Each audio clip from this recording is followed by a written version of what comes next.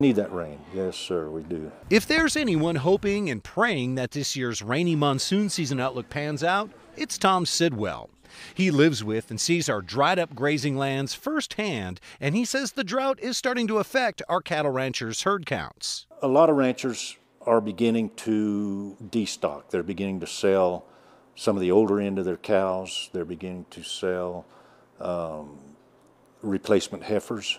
And it's on the brink of getting really bad if the monsoons don't come to the rescue. And so I would say that we are probably 45 days from that critical point. If we don't start getting some monsoon moisture, there's going to be some ranchers that are out of grass that will start selling more and more. Without much spring prairie grass growth because of the drought, ranchers find themselves in a tough spot right now.